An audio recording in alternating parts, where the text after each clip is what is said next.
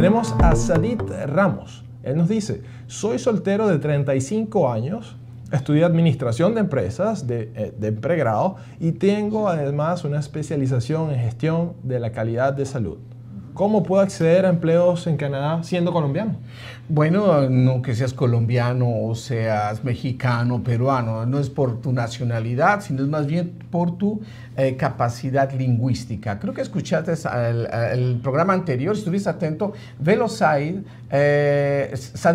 velo claramente porque te informa sobre la cuestión de la salud, qué empleos hay. Ese no es el punto es cómo tú puedes acceder a esos empleos si es que eres extranjero. Para ser residente permanente, y como lo escuchaste, tienes que tener el acceso, la llave que te da apertura a todas las puertas. Hay que hacer una cuestión de preevaluación o una evaluación directamente. Eres administración de empresas. I don't know if you have very good level in English. Je sais pas si tu parles très bien le français. Yo no sé cuál de los dos, porque el español no es idioma oficial acá. Así es que hay que hacerte una preevaluación. Tienes un buen puntaje, tienes puntos adicionales vía la provincia del Quebec. Si no dominas muy bien el inglés, pues puede ser vía el francés que lo puedes perfilar, pero hay que hacerte una entrevista, Sadit. Creo que, Sadit, es una buena ocasión para que entonces nos contactes a través de nuestro sitio web www.cicanada.com para que consultes con uno de nuestros especialistas y hagamos una evaluación específicamente de tu caso. Tenemos a Miguel Rodríguez. Hola, buen día. Soy estudiante del 9º semestre de licenciatura en matemáticas y deseo emigrar como trabajador calificado para hacer mi maestría en Montreal. ¿Qué debo hacer? ¿Qué le podemos decir a nuestro amigo Miguel? Jesús. Bueno, para que sea tu maestría más económica, definitivamente tienes que hacerte residente, Miguel.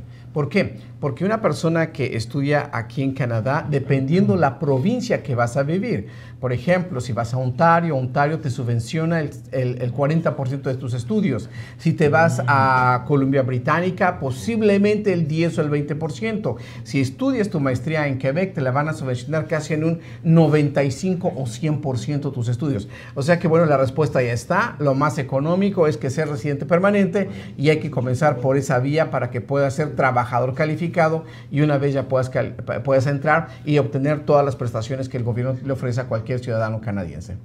¿Con cuánto dinero puedo entrar a Canadá como inversionista? Me parece muy interesante. Bien, hablemos de inversionista. Inversionista no es que yo voy a meter la mano en la masa para organizar los negocios. No, inversionista no es eso. Inversionista es dar, yo doy un capital al gobierno y es el que va a utilizar el gobierno el dinero y él me lo va a regresar en 5 años. Estamos hablando que una persona debe tener al día de hoy una propiedad o en bienes de $2 millones canadienses aproximadamente y en el fondo tendría que meterle al gobierno $250,000. Entonces, PayPal Booster, si tienes $250,000 y de bienes $2 millones, ese es el inversionista y el proceso puede dilatarte de 2 a 3 años y hay un número limitado que se van como pan caliente esos cupos, se acaban de abrir, para enero del 2019 se van a cerrar, así es que si tienes ese perfil lo puedes hacer. Ahora, hay otra categoría que se llama empresario. Empresario es aquel que viene a meter un negocio acá, que no es inversionista, tiene que tener mínimo $300,000 como capital y en ese momento ya puedes tú decir, voy a crear la mano de obra. A diferencia del inversionista, es que tú tienes que crear un trabajador acá, tienes que probar que al mínimo has creado la riqueza en Canadá, si no, te pueden quitar la residencia. Es un programa arriesgado y tenemos otro más bajo, que es el Tratado de Libre Comercio, que es como inversionista en Tratado de Libre Comercio, que solo son como unos $130,000 o $120,000 que puedes meter. Pero eso sería otro programa ya muy diferente, una experiencia de trabajo, venir con un permiso temporal y después sacar la residencia. ¿Quieres mayor información? Depende del capital, $150,000, $300,000 o $2 millones. Así es que es el programa que se puede manejar. Un rango interesante de cifras, así que bueno, toca hacer el análisis de cada uno de estos casos. Brainer Cortés nos hace esta pregunta, muy interesante en materia de educación. Nos dice, ¿hay la posibilidad de saber si existen becas para estudiar una carrera universitaria en Canadá que no sea una maestría o doctorado, sino una universitaria? Brainer, sí hay becas, pero dos cosas. Las becas no se manejan de particular al gobierno. Se manejan vía instituciones educativas. Ve a tu institución educativa, a lo mejor a tu universidad, a lo mejor a tu posgrado, donde estés, donde te encuentres, y pregúntale si hay convenios con Canadá. Es el único medio. No hay un medio que digas, bueno, yo voy a aplicar directamente porque tengo buenas notas, hablo el idioma. No. La otra puede, o en algunos países los gobiernos, ves a tu gobierno directamente si hay algún tipo de convenio, pero no es que tienes que buscar directamente aquí en Canadá. Excelente.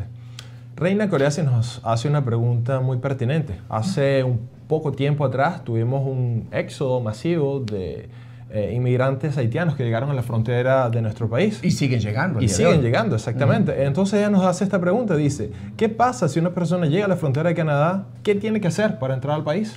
Reina Corea, sí. Bueno, el asunto es que el tema de refugio es complejo realmente, pero yo te lo voy a resumir muy breve, Reina, si quieres, esta es una entrevista especializada. Es que si llegas a la frontera con Canadá y tocas la puerta, hacer el timbre, ding dong, ya llegué, aquí estoy, y te abren la puerta, es decir, eso es en la frontera canadiense, es probable que te digan que no, porque te aplican el tercer país seguro y te van a regresar al país. ¿Ok?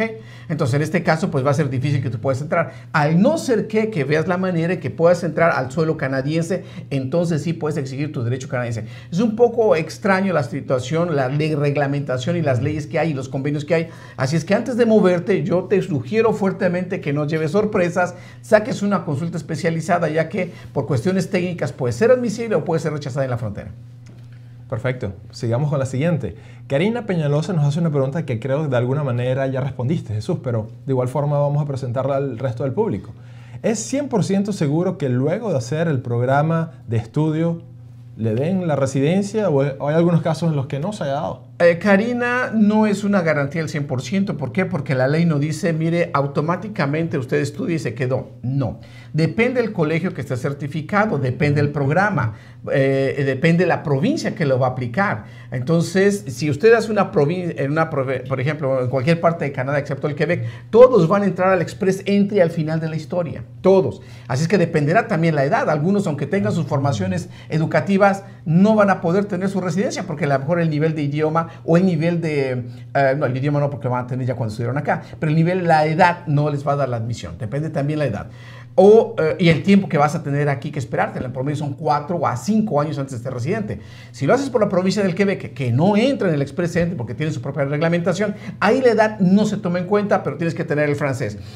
Entonces, no significa que sea automático, pero en general el programa en Canadá y en Quebec favorecen la situación de que alguien venga a estudiar porque va a poder trabajar. Trabajar significa integrarse. Integrarse significa que se te pueden abrir las puertas a otros tipos de programas como las nominaciones provinciales o si tienes una oferta de trabajo. O sea, no es el estudio en sí, sino a lo mejor la opción que se te da de tu integración acá que te permite tener más puntos para aplicar al Express Entry, o si es en Quebec solamente graduarte y tener el idioma, pero tiene que ser en francés. Depende de la provincia que lo vayas a aplicar, es el tipo de programa. Te recomendaría que saques una cita antes de poder pagar a una escuela porque quizás a algunos no le va a funcionar al final de la historia. Sin duda alguna, creo que la invitación es, antes de dar un paso de este tipo, creo que la recomendación sería que nos contacten a CI Canadá y ahí con todo gusto les vamos a orientar para que tengan una visión un poco más clara. Matías Roa es un colombiano que está residenciado en Chile y nos hace la pregunta: teniendo la permanencia definitiva en este país, ¿pueden esos papeles servirle para llegar a Canadá? No comprendí muy bien porque dice que es colombiano y está en Chile y tengo Exacto. permanencia definitiva. Y me imagino que tiene permanencia definitiva en Chile. Oye, entonces si tienes residencia permanente en Chile, bueno, eres colombiano, estás en Chile o estás en otro país, se puede hacer tu aplicación para hacer tu aplicación aquí a Canadá. Hay algunas cuestiones técnicas dependiendo del permiso que tengas, pero eso no es el problema. El problema es no sabes dónde te encuentras, sino más bien el problema es si calificas o no algún tipo de programa. Tenemos una pregunta de Esmeralda, muy importante. Nos dice: ¿cuánto dinero necesita mi madre, que es ciudadana, entiendo, de Canadá, para apadrinarme? Ella vive en Quebec. Ok, en primer lugar, Esmeralda, si tu mamá es ciudadana aquí y ella vive en Quebec, si eres mayor de edad, ya no te puede apadrinar porque los apadrinamientos solo son para hijos menores de 22 años. Si eres, Esmeralda, menor de 22 años, tu madre no necesita ningún capital para apadrinarte. Es decir, es como decir, yo por ser pobre no puedo traer a mi hijo que está a cargo mío. Es imposible, ¿verdad? No, eso no existe. Solo hay una carga financiera para traer a la inversa, que tú seas la residente y que tu mami quiera venir, no la vas a dejar sola a ella. ahí sí hay que tener una capacidad financiera, que pueden ser alrededor de unos, depende de la provincia y depende del contrato, unos $48,000 que tienes que demostrar como ingresos, depende de tu grupo familiar. Pero a la inversa, no necesitas ningún dinero tu mami, pero no sé, si eres mayor de 22, no te puede apadrinar, tendrías que tú emigrar por tus propias alas. Carolina Salazar nos dice, ¿puedo aplicar a diferentes programas de inmigración al mismo tiempo? Es decir, ¿puedo aplicar al programa del Atlántico y paralelamente a Quebec? ¿Es eso posible, Jesús?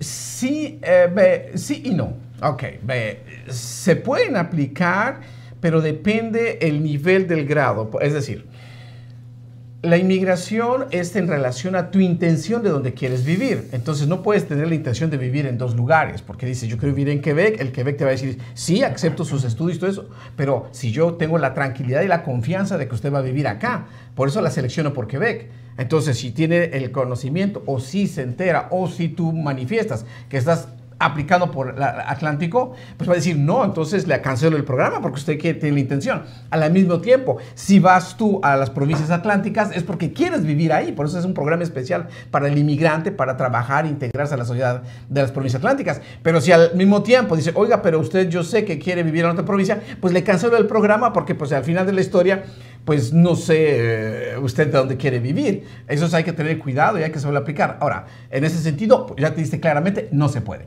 Sí se puede en el sentido porque tú tampoco estás obligado a decir hoy ya dónde quiero vivir. Es decir, es mi intención. Hoy deseo las provincias atlánticas, pero no sé, a lo mejor en un mes, 2 meses voy a madurar y digo, no, yo decido vivir en otra provincia.